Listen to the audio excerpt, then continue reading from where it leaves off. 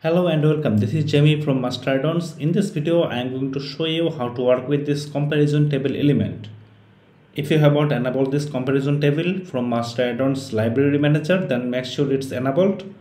Then save your settings and navigate to page and create a new page. Let's name it product compare and click on publish.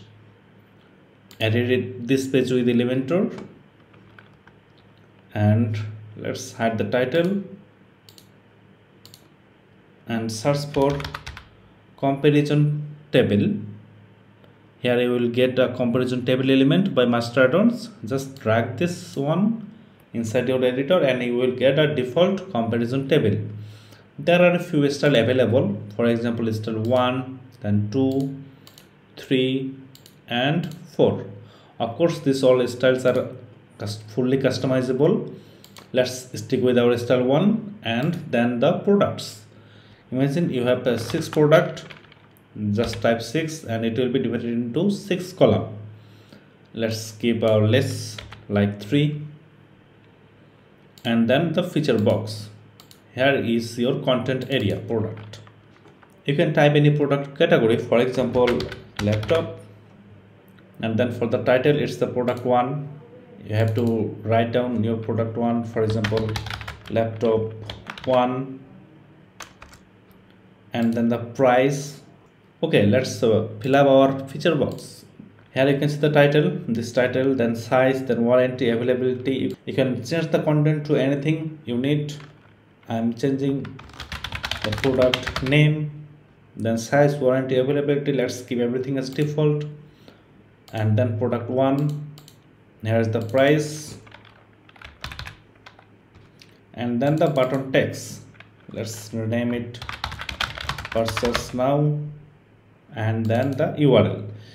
You can place any link inside this area and then open this in a new tab or add no follow attribute too. By this same way we can add product 2, then 3, and we have the option to add maximum 6 product in a column.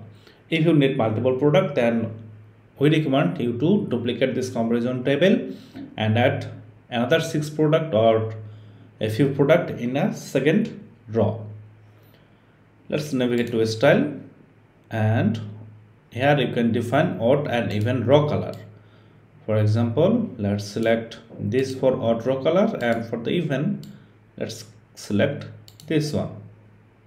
And for the border, you can define the border color.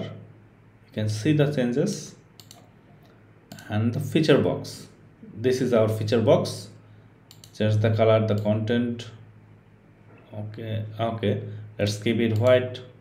And then the background color, you see the background, let's change it to something like this.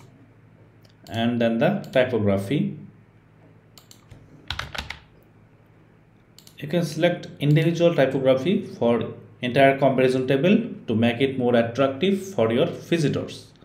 And underneath this option you will see products and the buttons customization. Using all of these products style option, you can change the active color and the background color, spacing, typography, every possible customization that you can imagine for the products. And the last part is our button. Inside the button we have 2 states. First one is normal and then second one is hover. You can change the hover states. Let's change the text color for hover and the background color for. Now if I hover, then you can see the changes.